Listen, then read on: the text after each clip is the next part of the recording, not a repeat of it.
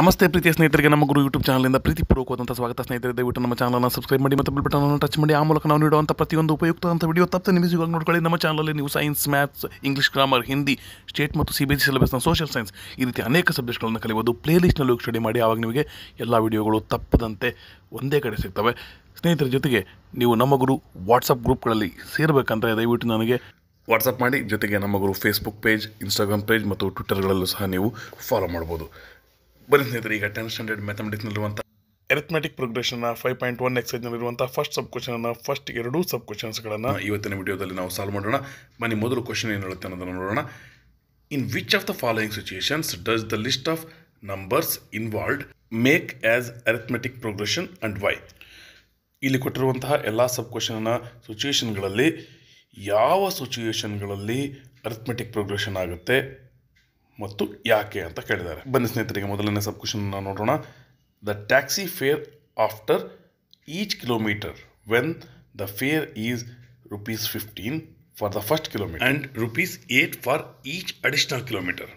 ನೋಡಿ, ಮೊದಲನೇ ಕಿಲೋಮೀಟ್ರಿಗೆ ₹15 ಚಾರ್ಜ್ ಮಾಡ್ತಾರೆ. ನಂತರ ಎಷ್ಟೇ ಕಿಲೋಮೀಟರ್ ಹೋದರೂ ಸಹ ₹8ನೇ ಆ್ಯಡ್ ಮಾಡ್ತಾ ಹೋಗ್ತಾರೆ. ಪ್ರತಿ ಕಿಲೋಮೀಟ್ರಿಗೆ ₹8ನಂತೆ. ಓಕೆ, ಇದನ್ನು ಏನಂತ ಬರೀಬೋದು? It can be observed that taxi fair for first kilometre is equal to ₹15. Then taxi fair for first 2 kilometres ಅಂದರೆ ಫಸ್ಟ್ ಕಿಲೋಮೀಟರ್ಗೆ 15, ಸೆಕೆಂಡ್ ಕಿಲೋಮೀಟರ್ಗೆ 8, ಹಾಗಾಗಿ 15 + 8 23 ಆಗುತ್ತೆ. ನಂತರ taxi fair for first 3 kilometres, first 3 ಕಿಲೋಮೀಟರ್ಗೆ ಏನು ಮಾಡ್ತೀರಿ? ಫಸ್ಟ್ ಕಿಲೋಮೀಟರ್ಗೆ 15 ಮತ್ತು ಸೆಕೆಂಡ್ ಕಿಲೋಮೀಟರ್ ಮತ್ತು ಥರ್ಡ್ ಕಿಲೋಮೀಟರ್ಗೆ ₹8 ಈಚ್. ಹಾಗಾದರೆ ಇದ್ರ ಏನಾಗುತ್ತೆ? 15 + 16 ಈಸ್ ಈಕ್ವಲ್ ಟು 31. ಅಥವಾ ಸೆಕೆಂಡ್ ಕಿಲೋಮೀಟರ್ಗೆ ಎಷ್ಟಾಗಿತ್ತು? 23 ಆಗಿತ್ತಾ? 23 + 8 ಈಸ್ ಈಕ್ವಲ್ ಟು 31 ಕಿಲೋಮೀಟರ್. ನಂತರ taxi fair for first 4 kilometres. ನೋಡಿರಿ, ಫಸ್ಟ್ ಕಿಲೋಮೀಟ್ರಿಗೆ ₹15 ಮತ್ತು ಅಲ್ಲಿಂದ ಬರುವಂಥ 3 ಕಿಲೋಮೀಟರ್ಗಳಿಗೆ ಎಷ್ಟಾಗುತ್ತೆ? 3 × 8 ಅಂದರೆ 15 + 3 × 8 24 ಈಸ್ ಈಕ್ವಲ್ ಟು 39 ಆದರೂ ಬರೀರಿ. ಅಥವಾ ಹಿಂದಿನ ಕ್ವಶನಲ್ಲಿ ಎಷ್ಟಾಗಿತ್ತು? ಈಸಿ ಅಂದರೆ ₹31 ಆಗಿತ್ತು. ಅದಕ್ಕೆ ನೆಕ್ಸ್ಟ್ ಕಿಲೋಮೀಟ್ರಿಗೆ 8ಅನ್ನು ಆ್ಯಡ್ ಮಾಡೋದು, ಹಾಗಾಗಿ 39. ನೋಡಿರಿ, ಇದರಲ್ಲಿ ಏನು ಗೊತ್ತಾಗುತ್ತೆ? ಕ್ಲಿಯರ್ಲಿ 15, 23, 31, 39 ಇದು AP ಆಗಿ ಫಾರ್ಮ್ ಆಗುತ್ತೆ. ಯಾಕಂದರೆ ಪ್ರತಿ ಟರ್ಮ್ಗಳ ಮಧ್ಯೆ ಕಾಮನ್ ಡಿಫ್ರೆನ್ಸ್ ಇದೆ, ಅಂದರೆ 8 ಡಿಫ್ರೆನ್ಸ್ ಬರ್ತಾ ಹೋಗುತ್ತೆ. ಅದಕ್ಕೋಸ್ಕರನೇ ಇದನ್ನು ನಾವು AP ಫಾರ್ಮ್ ಮಾಡುತ್ತೆ ಅಂತ ಹೇಳ್ಬೋದು. ಬನ್ನಿ ಸ್ನೇಹಿತರೆ, ಈಗ ಇದೇ ಕ್ವಶನಿನ ಸೆಕೆಂಡ್ ಸಬ್ ಕ್ವಶನ್ನ ಸಾಲ್ವ್ ಮಾಡೋಣ. ಬನ್ನಿ, ಕ್ವಶನ್ ಏನು ಹೇಳುತ್ತೆ ಅಂತ ನೋಡೋಣ. The amount of air present in a cylinder when a vacuum pump removes 1/4 of the air remaining in the cylinder at a time. ಅಂದರೆ ಈ ಸಿಲಿಂಡರ್ನಲ್ಲಿರುವಂಥ ಏರನ್ನು ವ್ಯಾಕ್ಯೂಮ್ ಪಂಪ್ ಪ್ರತಿ ಸಲನೂ 1/4 ಅಂದರೆ ಕಾಲು ಭಾಗದಷ್ಟು, ಕ್ವಾರ್ಟರ್ನಷ್ಟು ಏರನ್ನು ರಿಮೂವ್ ಮಾಡ್ತಾ ಹೋಗುತ್ತೆ. ಈ ಸಿಚುವೇಶನ್ನ ನಾವು ಲೀಸ್ಟ್ ಆಫ್ ನಂಬರ್ಸ್ ಆಗಿ ಬರ್ಕೊಂಡ್ರೆ ಇದು ಅರಿಥ್ಮೆಟಿಕ್ ಪ್ರೋಗ್ರೆಷನ್ ಆಗುತ್ತಾ ಅಥವಾ ಆಗಲ್ವಾ, ಯಾಕೆ ಅನ್ನೋದನ್ನು ನಾವೀಗ ಫೈಂಡ್ ಔಟ್ ಮಾಡಬೇಕು. ಬನ್ನಿ ಸ್ನೇಹಿತರೆ, ಮೊದಲಿಗೆ volume of air in the cylinder ಇದನ್ನು ನಾವು ಎಷ್ಟಂತ ತಗೊಳ್ಳೋಣ? ವಾಲ್ಯೂಮ್ ಅನ್ನೋದ್ರಿಂದ V ಅಂತಲೇ ತಗೊಂಡ್ಬಿಡೋಣ. Let the initial volume of air in a cylinder B V litre. Okay, ನಂತರ ಪ್ರತಿ ಸ್ಟ್ರೋಕ್ನಲ್ಲೂ ಸಹ, ಅಂದರೆ ಪ್ರತಿ ಸಲ ನಾವು ವ್ಯಾಕ್ಯೂಮ್ ಪಂಪನ್ನು ಪ್ರೆಸ್ ಮಾಡಿದಾಗೂ ಸಹ ಎಷ್ಟೆಷ್ಟು ಏರ್ ರಿಮೂವ್ ಆಗುತ್ತೆ? In each stroke the vacuum pump removes 1/4 of air remaining in the cylinder at A time. Okay, ನಂತರ ಫಸ್ಟ್ ಟರ್ಮ್ V ಅಂತ ಬರುತ್ತೆ. ಸೆಕೆಂಡ್ ಟರ್ಮ್ ಏನು ಬರುತ್ತೆ ಅಂದರೆ ಫಸ್ಟ್ ಸಾರಿ ಪಂಪ್ ಮಾಡಿದಾಗ ಉಳಿದಿರುವಂಥ ಗ್ಯಾಸ್ ಎಷ್ಟು? Remaining gas after first pumping. ಮೊದಲಿಗೆ V ಇತ್ತು, ವಿನಲ್ಲಿ ಎಷ್ಟು ಮೈನಸ್ ಆಯಿತು? 1/4. ಎದ್ರದ್ದು 1/4 ಇದು? ಇಲ್ಲಿರೋಂಥ V ಕ್ವಾಂಟಿಟಿ ಎಷ್ಟಿದೆ ಗ್ಯಾಸ್, ಅದರಲ್ಲಿ 1/4. ಹಾಗಾಗಿ V ಮೈನಸ್ V × 1/4. ಇದು ನಿಮಗೆ ಇನ್ನೂ ಸುಲಭವಾಗಿ ಅರ್ಥ ಆಗ್ಬೇಕಂದ್ರೆ ನಿಮ್ಮ ಹತ್ರ ₹100 ಇದೆ ಅಂದ್ಕೊಳ್ರಿ. ಪ್ರತಿ ಸಲನೂ ನೀವು 1/4 ಖರ್ಚು ಮಾಡ್ತೀರಂದರೆ ಯಾವ ರೀತಿ ಬರೀತಿರೋದನ್ನ? 100 ಮೈನಸ್ 100 × 1/4. 4 1 ಜಾ 4, 25 ಜಾ. ನೋಡಿರಿ, ಹಾಗಾಗಿ 100ನಲ್ಲಿ 25 ಖರ್ಚಾಯಿತು, ಉಳಿದಿದ್ದು 75. ಇದು ಹೆಂಗೆ ಗೊತ್ತಾಯ್ತು ನಮಗೆ? 100 × 1/4 ಮಾಡಿದ್ಕೋದಲ್ಲಿ ಗೊತ್ತಾಗಿದ್ದು. ಅದೇ ರೀತಿ ಇಲ್ಲಿ V ಮೈನಸ್ ಇದು ಮೊದಲಿರುವಂಥ ಕ್ವಾಂಟಿಟಿ 1/4 ಆಫ್ ಯಾವುದು? V ಇದೆ, ಹಾಗಾಗಿ V × 1/4. V ಅಂದರೆ V/1 ಇದ್ದಾಗೆ, V × 1/4 ಅಂದರೆ V/4 ಇದ್ದಂಗೆ. ನೋಡಿರಿ, ಎರಡರ ಡಿನಾಮಿನೇಟರ್ ಚೇಂಜ್ ಇದ್ದಾಗ, ಅಂದರೆ ಅನ್ಲೈಕ್ ಫ್ರಾಕ್ಷನ್ಸ್ ಆಗಿದ್ದಾಗ ನಾವು ಅಡಿಷನ್ ಮತ್ತು ಸಬ್ಟ್ರಾಕ್ಷನನ್ನು ಮಾಡೋಕ್ಕೆ ಬರೋದಿಲ್ಲ. ಏನು ಮಾಡಬೇಕು? ಅದಕ್ಕೋಸ್ಕರ ಎರಡನ್ನೂ ಸಹ ನಾವು ಲೈಕ್ ಫ್ರಾಕ್ಷನ್ಸ್ ಆಗಿ ಕನ್ವರ್ಟ್ ಮಾಡಬೇಕು. ಹಾಗಾದರೆ ಎರಡರ ಎಲ್ ಸಿ ಎಮ್ ಏನಾಗುತ್ತೆ 4 ಎರಡರ ಎಲ್ ಸಿ ಎಮ್. ಹಾಗಾಗಿ ವಿ ಬೈ 1 ಇದೆಯಲ್ಲ 1 4 ಆಗ್ಬೇಕಂದ್ರೆ ಏನು ಮಾಡಬೇಕು 1 ಇಂಟು 4 ಮಾಡಿದರೆ ಇದು 4 ಆಗುತ್ತೆ. ಹಾಗಾಗಿ ವಿ ಸಹ 4 ಇಂದ ಮಲ್ಟಿಪ್ಲೈ ಆಗುತ್ತೆ. 4v ಮೈನಸ್ ಇಲ್ಲಿ ನೋಡಿ ವಿ ಬೈ 4 ಇದೆ. ಇಲ್ಲಿ ನಾವೇನು ಮಾಡೋದು ಬೇಕಾಗಿಲ್ಲ, ಯಾಕಂದ್ರೆ ಡಿನಾಮಿನೇಟರ್ 4 ಇದೆ. ಆ್ಯಸ್ ಇಟ್ ಈಸ್ ನ್ಯೂಮರೇಟರ್ನ ಬರೆಯೋಣ, ಅಥವಾ 4 1 ಜಾ 4, ಹಾಗಾಗಿ ಮೇಲಿರುವಂತಹ ವಿ 1 ಜಾ ವಿ ಅಂತಂದೇ ಬರಿಬೋದು. 4vದಲ್ಲಿ 1v ಹೋದರೆ ಉಳಿದಿದ್ದು 3v ಡಿವೈಡೆಡ್ ಬೈ 4.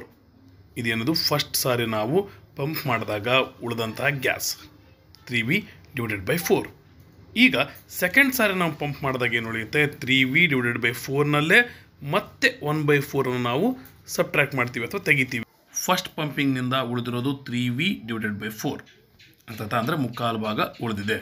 ಇದರಲ್ಲಿ ಎಷ್ಟನ್ನು ನಾವು ಸಬ್ಟ್ರ್ಯಾಕ್ಟ್ ಮಾಡಬೇಕು minus 3v divided by 4ನಲ್ಲೇ 1/4 part. ಹಾಗಾಗಿ 3v divided by 4 into 1/4 is equal to ನೋಡಿರಿ 3v divided by 4 as it is ಬರೀರಿ ಮೈನಸ್ ನೋಡಿರಿ 3v ಇಂಟು 1 3v 4 4 ಜಾ 16, ಯಾಕಂದರೆ ಎರಡು ಡಿನಾಮಿನೇಟರ್ಗಳನ್ನು ನಾವು ಮಲ್ಟಿಪ್ಲೈ ಮಾಡಿದ್ದೀವಿ.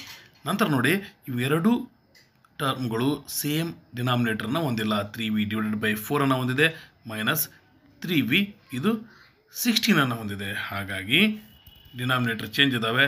ಅದಕ್ಕೋಸ್ಕರ ನಾವು ಎರಡು ಡಿನಾಮಿನೇಟರ್ಗಳ ಎಲ್ ಸಿ ಎಮ್ ತಗೋಬೇಕು. 16 ಮತ್ತು 4ನ ಎಲ್ ಸಿ ಎಮ್ 16 ಆಗುತ್ತೆ. ಈ ಎರಡು ಫ್ರ್ಯಾಕ್ಷನ್ಗಳನ್ನು ನಾವು ಲೈಕ್ ಫ್ರ್ಯಾಕ್ಷನ್ಸ್ ಆಗಿ ಕನ್ವರ್ಟ್ ಮಾಡೋಣ. ನೋಡಿ 3v ಡಿವೈಡೆಡ್ ಬೈ 4 ಇದೆ. ಇದು ಡಿನಾಮಿನೇಟರ್ 16 ಆಗಬೇಕಂದ್ರೆ ಏನು ಮಾಡಬೇಕು 4ಇಂದ ಮಲ್ಟಿಪ್ಲೈ ಮಾಡಬೇಕು. ಹಾಗಾಗಿ 4 4 ಜಾ 16 ಆಯಿತು.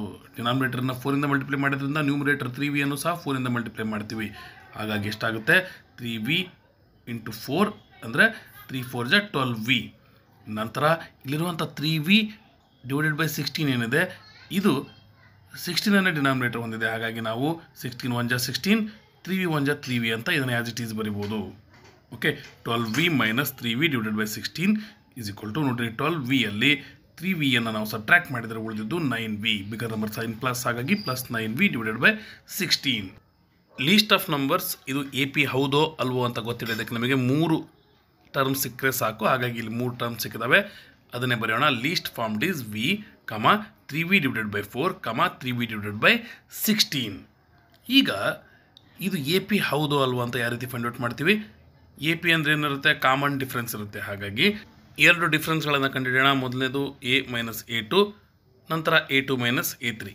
ಎರಡರಲ್ಲೂ ಸಹ ಕಾಮನ್ ಡಿಫ್ರೆನ್ಸ್ ಬಂದರೆ ಇದು ಎ ಪಿ ಅಂತ ಹೇಳ್ಬೋದು, ಇಲ್ಲಾಂದರೆ ಎ ಪಿ ಅಲ್ಲ ಅಂತ ಹೇಳ್ಬೋದು. ಹಾಗಾಗಿ ನೋಡಿ D is equal to a minus a2. ನೋಡಿರಿ a ಏನಿದೆ v ಇದೆ, a2 ಏನಿದೆ 3v ಡಿವೈಡೆಡ್ ಬೈ 4 ಇದೆ. ಡಿನಾಮಿನೇಟರ್ ಎರಡರದ್ದು ಚೇಂಜ್ ಇದೆ. ಹಾಗಾಗಿ v ಬೈ 1 ಇದು 4 ಆಗಬೇಕಂದ್ರೆ ಏನು ಮಾಡಬೇಕು 1 ಇಂಟು 4 ಮಾಡಬೇಕು. ಹಾಗಾಗಿ v ಸಹ 4ಇಂದ ಮಲ್ಟಿಪ್ಲೈ ಆಗುತ್ತೆ. ಹಾಗಾಗಿ 4v divided by 4 minus 3v divided by 4. 4vಯಲ್ಲಿ 3vಯನ್ನು ನಾವು ಸಬ್ಟ್ರ್ಯಾಕ್ಟ್ ಮಾಡ್ತೀವಿ, ಯಾಕಂದರೆ ಡಿನಾಮಿನೇಟರ್ ಸೇಮ್ ಇದ್ದಾಗ ಡಿನಾಮಿನೇಟರ್ ಒಂದನ್ನೇ ಬರೆದು ನ್ಯೂಮರೇಟರ್ಗಳನ್ನು ಅಷ್ಟೇ ನಾವು ಸಬ್ಟ್ರ್ಯಾಕ್ಟ್ ಮಾಡ್ತೀವಿ. ಆಗ 4vಯಲ್ಲಿ 3v ಹೋದರೆ ಉಳಿದಿದ್ದು v ಡಿವೈಡೆಡ್ ಬೈ 4. ನಂತರ ಎರಡನೇ ಡಿಫ್ರೆನ್ಸ್ ನೋಡೋಣ, d2 ಅನ್ನು. d2 is equal to a2 minus a3. a2 ಏನಿದೆ 3v ಡಿವೈಡೆಡ್ ಬೈ 4, a3 ಏನಿದೆ 9v ಡಿವೈಡೆಡ್ ಬೈ 16 ಇದೆ. ಹಾಗಾಗಿ ಅನ್ಲೈಕ್ ಫ್ರಾಕ್ಷನ್ಸ್ ಎರಡು ಡಿನಾಮಿನೇಟರ್ ಬೇರೆ ಬೇರೆ ಇದೆ. ಎರಡು ಡಿನಾಮಿನೇಟರ್ಗಳ ಎಲ್ ಸಿ ಎಮ್ 16 ಬರುತ್ತೆ. ಹಾಗಾಗಿ 3v ಡಿವೈಡೆಡ್ ಬೈ 4 ಇದೆಯಲ್ಲ, ಇದನ್ನು ನಾವು ಲೈಕ್ ಫ್ರಾಕ್ಷನ್ ಮಾಡ್ಕೋಬೇಕಂದ್ರೆ 4 ಇಂಟು 4 16. ಹಾಗಾಗಿ 3vಯನ್ನು ಸಹ 4ಇಂದ ಮಲ್ಟಿಪ್ಲೈ ಮಾಡ್ತೀವಿ. ಅವಾಗ 12v ಆಯಿತು. 12v ಮೈನಸ್ ನೋಡಿರಿ ಇದು 16 ಡಿನಾಮಿನೇಟರ್ ಇದೆ 9vಗೆ. ಹಾಗಾಗಿ 16 1 ಜಾ 16 9v 1 ಜಾ 9v. ಹಾಗಾಗಿ ಮೈನಸ್ 9vನೇ ಬರೀಬೇಕು. 12vದಲ್ಲಿ 9vಯನ್ನು ನಾವು ಸಬ್ಟ್ರ್ಯಾಕ್ಟ್ ಮಾಡಿದರೆ ಉಳಿದದ್ದು 3v ಡಿವೈಡೆಡ್ ಬೈ 16 ಆಯಿತು. ಇಲ್ಲಿ ನಮಗೆ ಕ್ಲಿಯರಾಗಿ ಕಾಣುತ್ತೆ ಏನಂದರೆ d1 ಅಂದರೆ ಮೊದಲನೆಯ ಎರಡು ಟರ್ಮ್ಗಳ ಮಧ್ಯದಲ್ಲಿರುವಂಥ ಡಿಫ್ರೆನ್ಸ್ v ಬೈ 4 ಇತ್ತು. ಆದರೆ 2 ಮತ್ತು 3ನೆಯ ಟರ್ಮ್ಗಳ ಮಧ್ಯೆ ಇರುವಂಥ ಡಿಫ್ರೆನ್ಸ್ 3v ಬೈ 16 ಇದೆ. ಈ ರೀತಿ ಇತ್ತಂದರೆ ಅಂದರೆ ಕಾಮನ್ ಡಿಫ್ರೆನ್ಸ್ ಇಲ್ಲ ಅಂದರೆ ಅದು ಎ ಪಿ ಅಲ್ಲ ಅಂತ ನಾವು ಹೇಳ್ಬೋದು. Clearly, it can be observed that the adjacent terms of this series do not have the same difference between them. Therefore, this is not an AP. ಇಲ್ಲಿಗೆ ಈ ಸಬ್ ಕ್ವಶನ್ ಸಾಲ್ವ್ ಆಯಿತು. ಮುಂದಿನ ಎಪಿಸೋಡಲ್ಲಿ ಮುಂದಿನ ಸಬ್ ಕ್ವಶನನ್ನು solve ಮಾಡೋಣ. ಇಲ್ಲಿವರೆಗೂ ನೋಡೋದಕ್ಕೆ ಧನ್ಯವಾದಗಳು. ನಮ್ಮ ಪ್ರಯತ್ನ ನಿಮಗೆ ಇಷ್ಟ ಆಗಿದ್ರೆ ಲೈಕ್ ಮಾಡಿ, ನಿಮ್ಮ ಪ್ರೋತ್ಸಾಹವನ್ನು ಕಾಮೆಂಟ್ ಬಾಕ್ಸ್ನಲ್ಲಿ ತಿಳಿಸಿ. ಹೆಚ್ಚು ಜನಕ್ಕೆ ನಮ್ಮ ಚಾನಲ್ ವಿಡಿಯೋ ಲಿಂಕ್ಗಳನ್ನು ಶೇರ್ ಮಾಡಿ. Take care, be happy, bye.